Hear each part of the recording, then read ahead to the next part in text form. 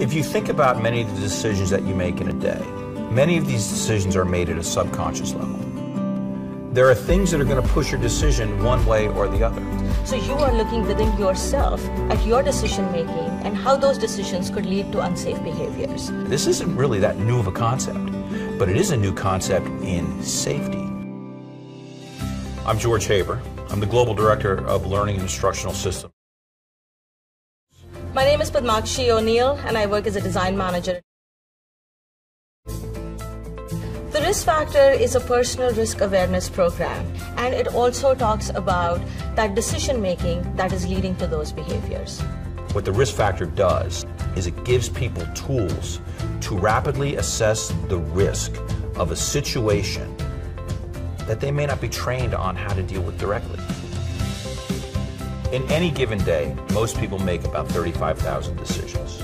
So how are those decisions made? Well, those subconscious decisions are often made and impacted by three elements: feelings and emotions, biases, and noise. All these impact decision making.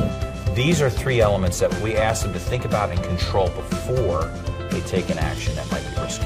So it goes beyond behavior-based safety, but builds very well on the foundation of any behavior-based safety program.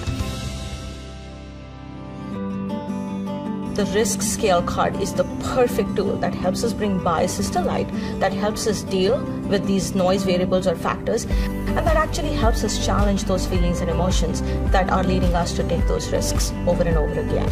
It gives a guide through that conversation. That conversation engages the whole crew in pausing, processing that risk thoroughly, and proceeding forward with caution.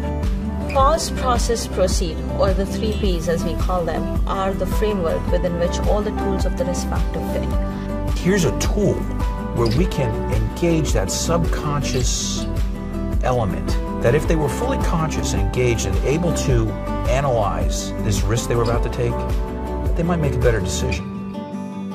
It is unequaled in the industry, in its history of safety. I'm excited, and I hope you're excited to see what comes next.